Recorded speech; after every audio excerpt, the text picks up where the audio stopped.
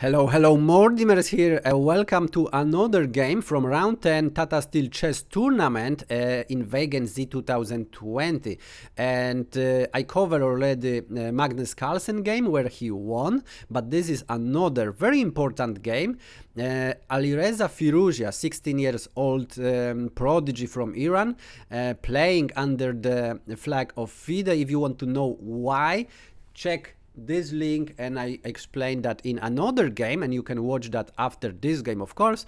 He play against Fabiano Caruana, and Fabiano Caruana is the player number 2 in the world.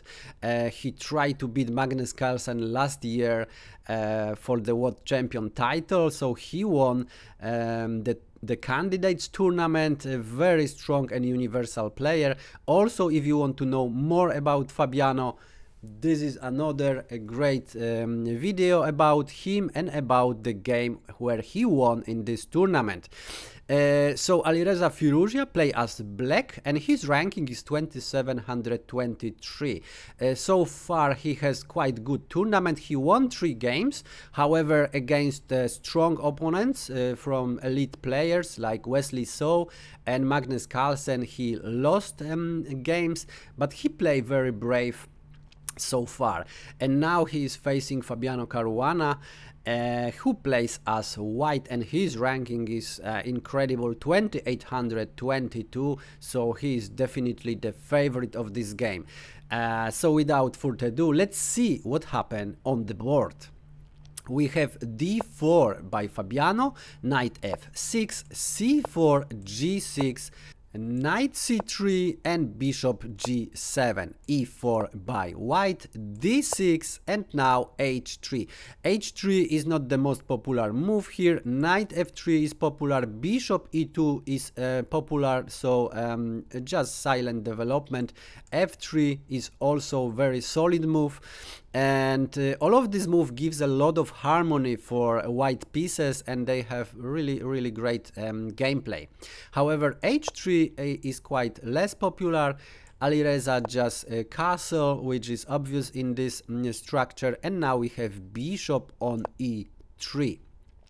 And here Alireza play a move which Fabiano is not familiar with, knight c6, and it was developed for this tournament probably, but maybe also for others, as other Iranian players played this move as well. So Fabiano was not prepared, but he tried to handle that. So he pushed d5 as expected, and now we have knight e5.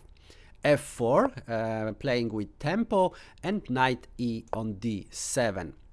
And Fabiano goes for g4. g4 is quite brave move, and we have, you know, this pawn structure, so white's gonna attack very hard here, but also white has the problem with the king in the center, so have to be extremely careful how to do this attack.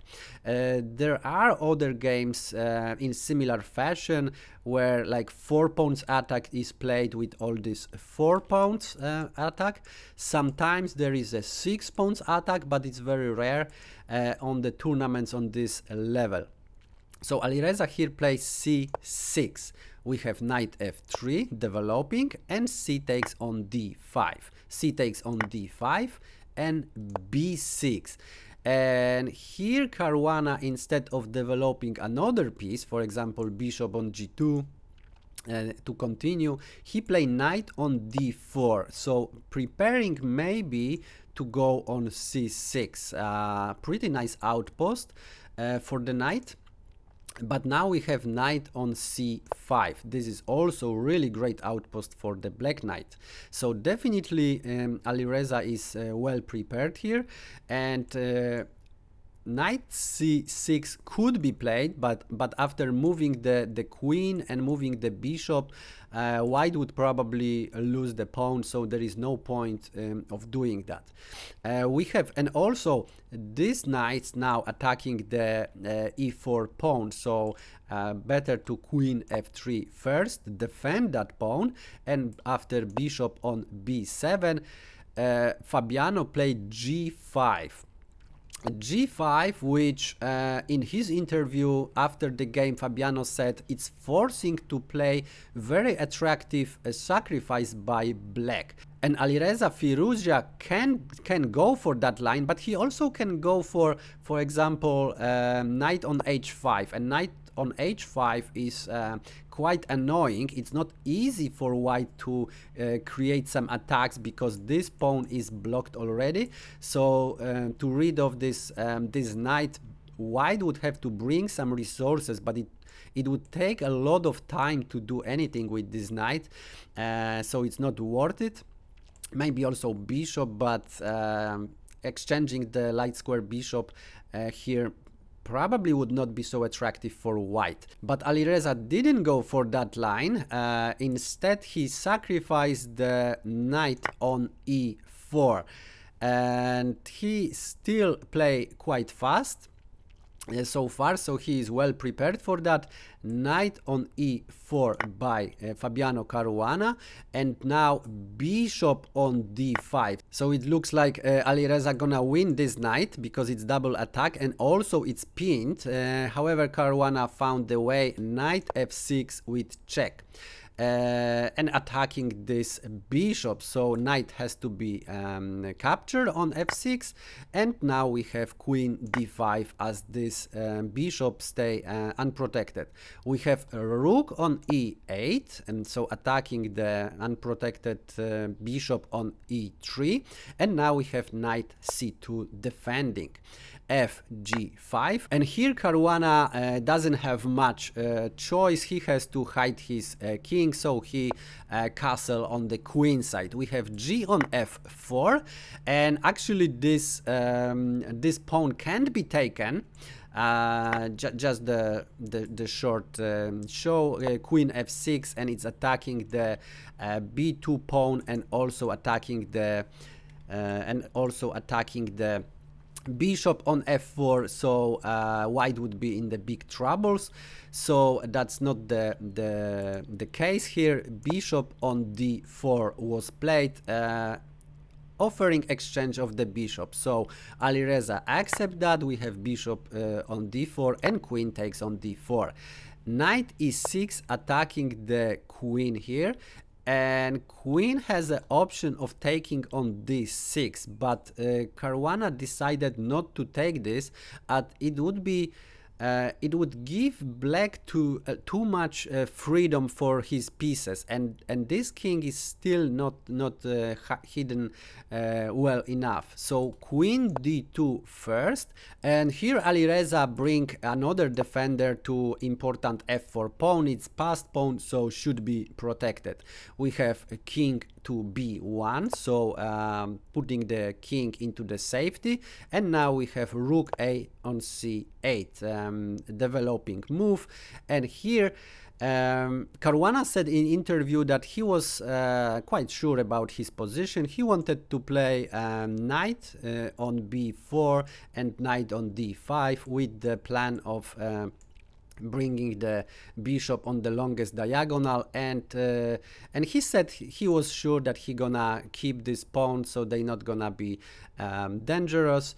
However, here he found the chance to play bishop on b5 first, and this rook doesn't have much moves, has to move to d8. So it's not really the happy rook. Now it's just watching on d6, so not fully operational yet. And here we have knight b4 as planned. However, d5 was played by Firouzja, so he doesn't allow this knight to stay on d5. And if Caruana tried to get this knight, actually it's impossible because queen on f5 check, and after queen d3, rook d5 would be played. And after exchanging on f5, rook on f5, black stands much better because has 3 extra pawns and white don't have any counterplay. So that would be totally winning for black. This is why in this situation it's impossible to take this pawn, and rook h on f1 was played. So bringing the attacker to this pawn. We have two attackers already. And here rook c5 was played, so attacking the bishop, but Caruana want to keep that bishop on this square, so a4 was played. And here d4, so Firouzja pushed this pawn just to bring the rook behind the f4 pawn. And now we have knight on d3. Knight on d3, so bringing one more attacker. Very interesting. And now rook on f5. And Caruana was very happy after this rook on f5. Of course, it's extra defender, but he said that this rook is totally misplaced, so that's not the place for the rook in this game. But Firouzja has different opinion. So now rook on f3, blocking the passed pawn. We have g5, so bringing a very good defender. Pawn is also always the best defender. So now looks like position of black is consolidated and they can think how to win this game. Rook g1 was played, and here this is the very critical moment of this game. Alireza Firouzja could play h5. h5 is so powerful move. h5 would be very difficult for white to play anything. There is no clear plan how white can deal about all of this stuff. For example, if white want to play bishop c4, exchange one of the defenders and supporters of this pawn movement, then knight g7, black of course don't need to agree. And now finding the plan for white would be extremely difficult. Of course h4 is not playable because black would just push the g pawn, and it's clearly, if you check this on the engine shows some plans, but it's nothing clear, nothing like clear plan where white could play. So very complex situation, but black would have a lot of chances to attack on the king side. And also this king is like pretty well placed. It's hidden. It can go on the, for example, h7. The rook can be brought if needed, and you know, make the attack on the king side. But he missed that chance and he played king on f8. And it looks very logical. It looks very logical because Firouzja, of course, don't want this pawn to be pinned. This is why he played that move. But now we have h4. h4 attacking this pawn, and now the pawn can be pushed because white just gonna pick up this pawn. So very unfortunately. And now we have h6. h take on g5, h take on g5, and now rook on h3, so white can play now on the h file. Really great for white, but black gonna have a lot of troubles. It's not easy to push this pawn now. So for example, f3 was played in this game. Caruana played bishop on c4. He want to exchange the defender and supporter of this pawn movement. However, he had a very clear victory here by rook g on h1. Very good move, and even f2 would be played, what Caruana maybe calculate not deep enough, but white actually could just sacrifice the knight, and after rook on f2 got a very strong attack. For example, rook h8 check and king e7, queen b4 check. And now after, for example, knight on c5, rook on e1 check, king d6. And now the motive is, okay, feel free to pause the video and try to find how white can win in this situation, like very, very clearly, while I enjoy my cup of tea.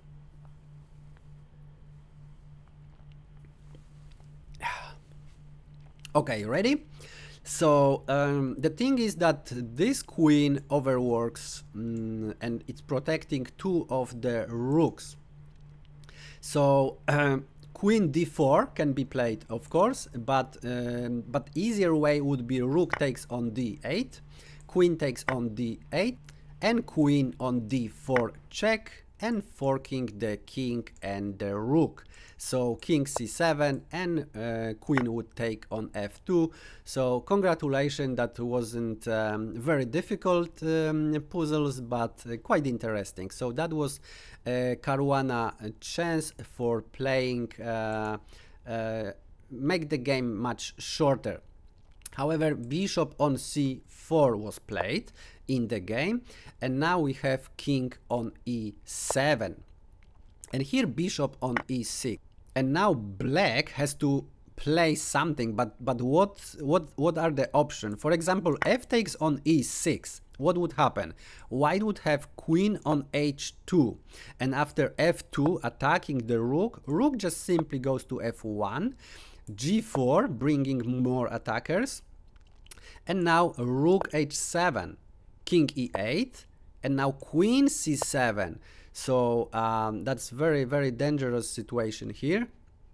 And now black doesn't have really much to play. If they push g-pawn more, then of course the queen can pick it up and then continue the same attack the same way.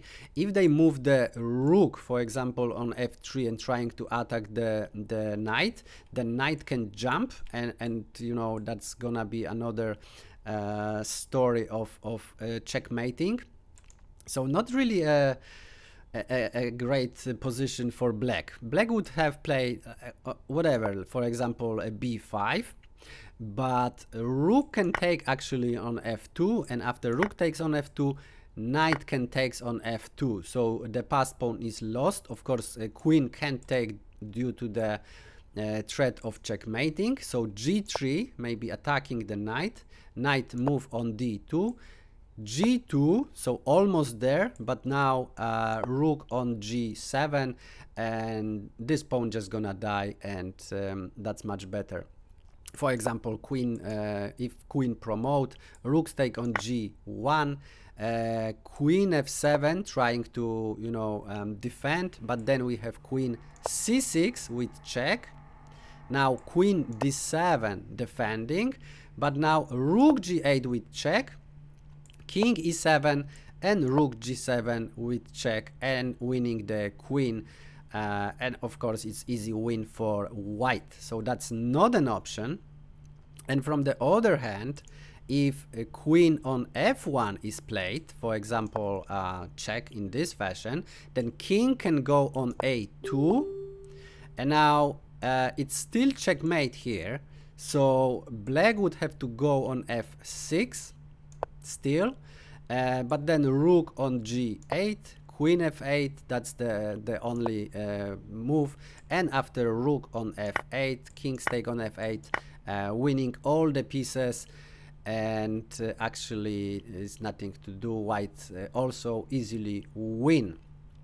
So is any other possibilities here? For example, queen can takes on e6. Is it any better? Let's see. But first f2, just push it before, so rook f1, and only now queen on e6. Is it better?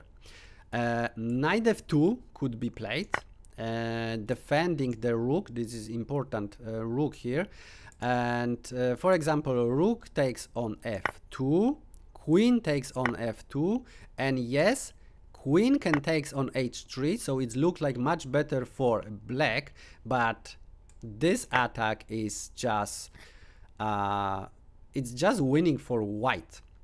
For example, king d6, the king is so exposed, so even with better material for black, it's still losing. Queen f6, king c7 trying to escape, but then rook c1 with check, king d7. Of course, moving there it's gonna be a checkmate, so king d7, but now we would take the pawn on d4, king e7, now queen g7 with check, king d6, and here queen f6. So again, king d7, and now rook d1, king c7, and now queen d8, and winning the game. So even black has the extra material in, you know, advantage in 2 pawns, the situation would be impossible to win.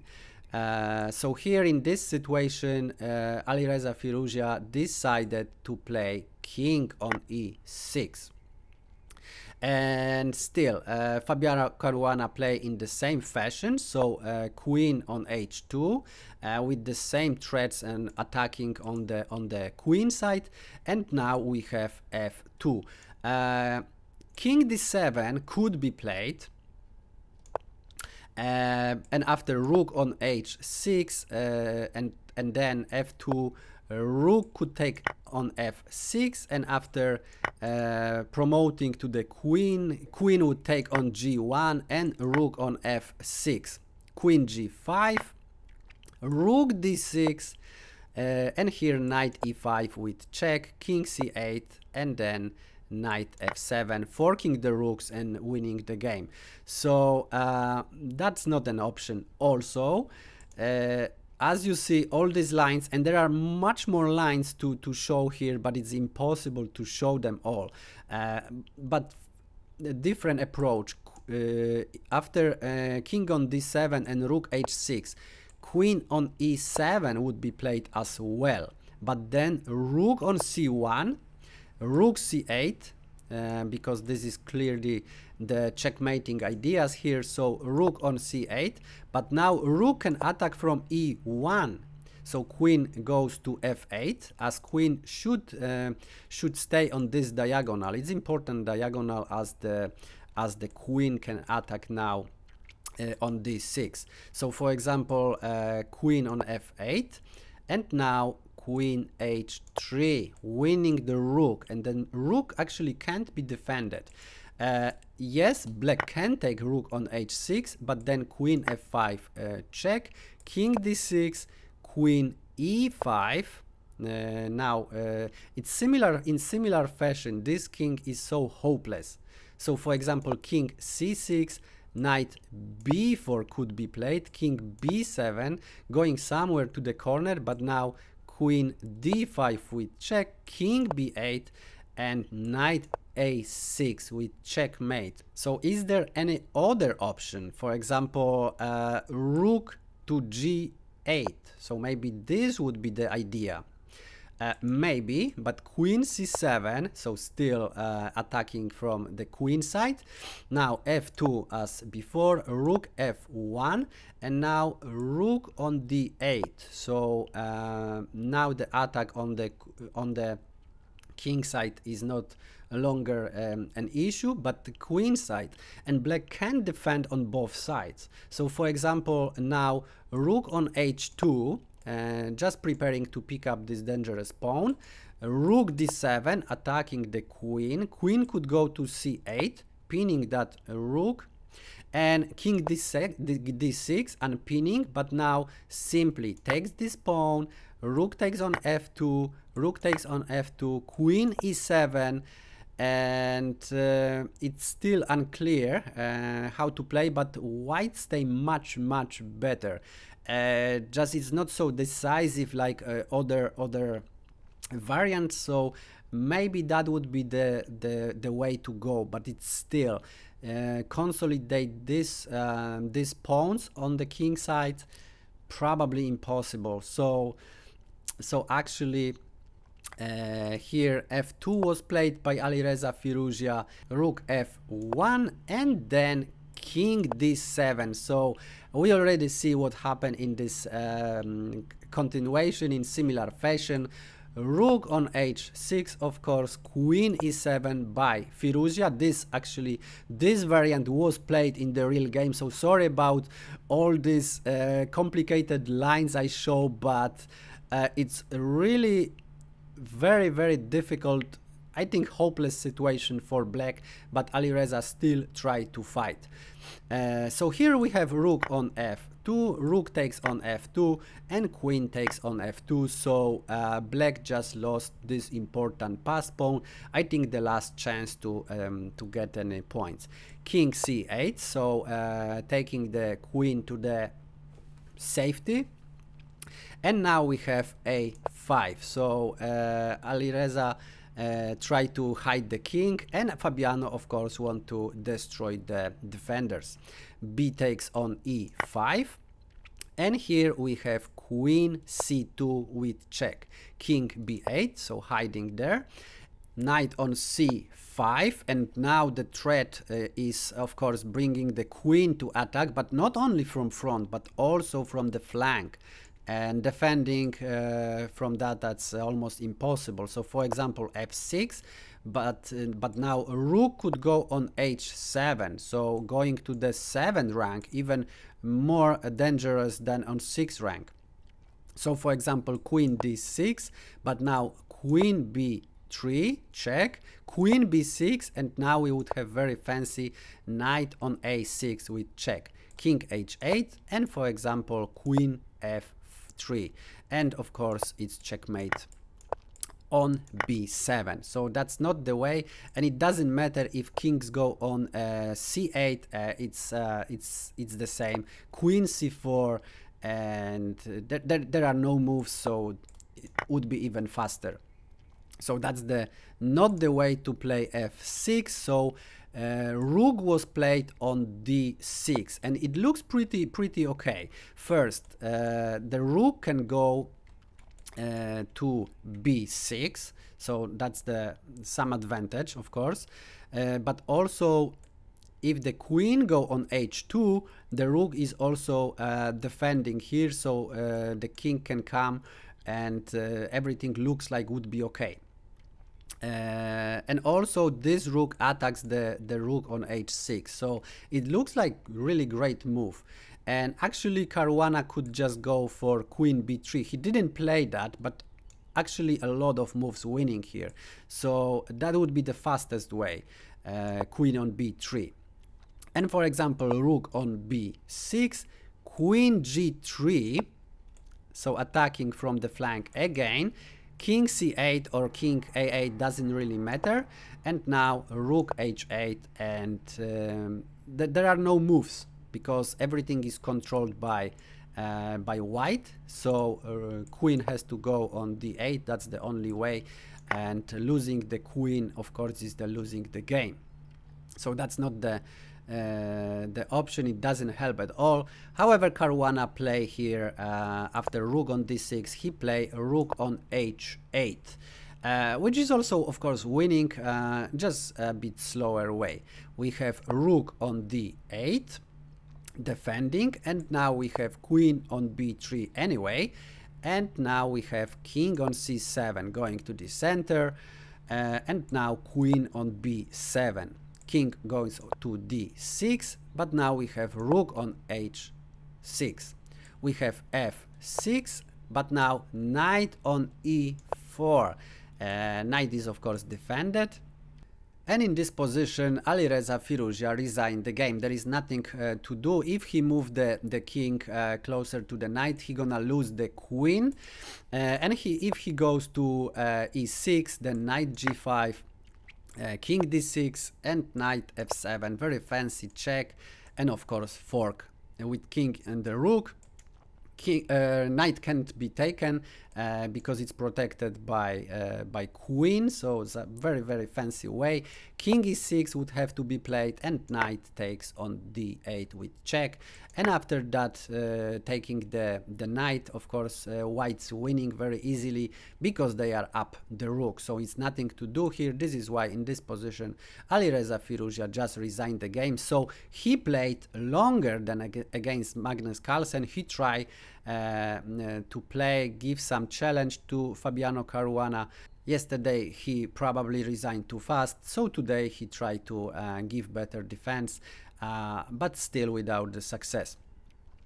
And yeah, he had a so great chance, especially in this, not in this, but in this moment, he could really play this. After rook g1, he could really play on edge h5, and I would like to see what actually Fabiano Caruana had prepared for that, because this attack of the pawns would be so dangerous. So that's interesting what would happen. And also I prepared the final standings after round 10. Here we go. So Fabiano Caruana has 7 points out of 10, so he is the sole leader. And second is Magnus Carlsen with 6.5 points out of 10. So pretty busy here. And Wesley So, Jordan Van Forest has 6 points. Jan Krzysztof Duda 5.5, and Alireza Firouzja as well 5.5 points. But here, look at this. For example, Alireza Firouzja lost to the top 3 players so far. So he's very strong against the players from the end of the table, but against the leaders, he playing probably too risky, like most of the young players. And more interesting is that Wesley So still has to play against Magnus Carlsen. If Magnus Carlsen win that, he gonna be one of the 2 top players of the tournament. So it's pretty interesting. Fabiano Caruana still has a match against Jan Krzysztof Duda and against Vladislav Artemiev and against Kovaliev. So that's should be okay for him.